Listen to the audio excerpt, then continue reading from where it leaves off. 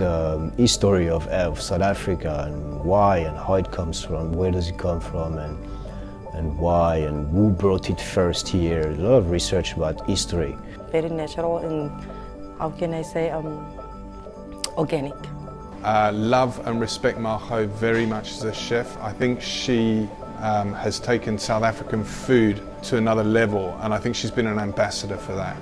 Yeah, there's no real structure. I think the only rule we have is it's got to be African and it's got to taste good. That's the only, everything else is secondary, you know. I think the force is about respect, and we all believe in what we're doing.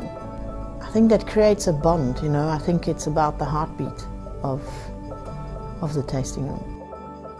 I'm Margot Jansen. I'm the executive chef at the tasting room in Français.